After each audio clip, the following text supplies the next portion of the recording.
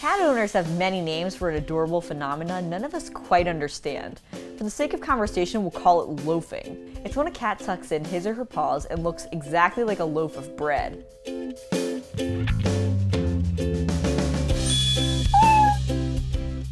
While it's damn near impossible to understand what's going on with cats 99% of the time, there's actually a reasonable explanation for this. It's also like the cutest thing in the world.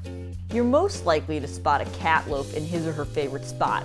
Whether it's a lap, a pile of clothes, or actual furniture, experts say it's probably not a coincidence that your cat loafs in these particular places.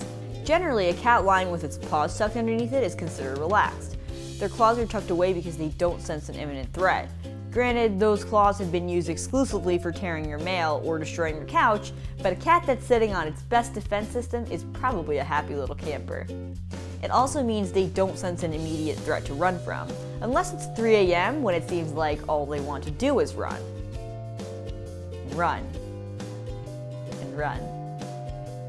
In a studio apartment. I'm very tired. Sitting like a loaf may also have some heat-preserving benefits. Cats' thermoneutral zone, the temperature range which they're not expending any energy to cool off or get warm, is between 85 and 100 degrees, so tucking themselves in might help retain heat. It seems that a cat's transformation into a furry tugboat is multifaceted, but since we can never truly understand why a cat does what it does, it's important to monitor their behavior and try to pick up on some cues they might be sending you. A cat that's constantly curling up on its paws might be in pain or have an injury.